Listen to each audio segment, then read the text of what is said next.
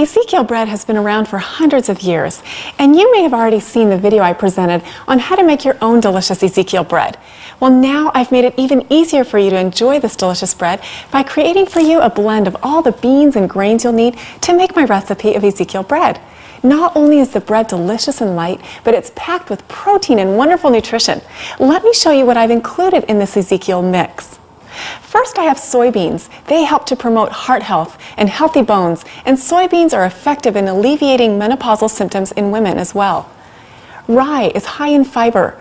Rye helps you to promote weight loss and keeps you feeling fuller longer. This grain also helps to avoid the formation of gallstones. Millet, known as a treasured crop, it's a gluten-free tiny grain and is packed with vitamins and minerals and protein. Millet also provides serotonin to calm and soothe your mood. It hydrates the colon and is easily digested. The pinto bean, one of the fiber all-stars, pinto beans helps lower the risk of heart attacks. Pinto beans are rich in folate, magnesium, and potassium and help to stabilize the blood sugar. Barley. Barley comes in high fiber for regularity and helps lower cholesterol. And then we have lentils. Lentils can increase your energy by restoring your iron levels. This is especially important for women. With all these health benefits, can you see why I love making Ezekiel bread so much? Now, all of these grains and beans are found in this little canister.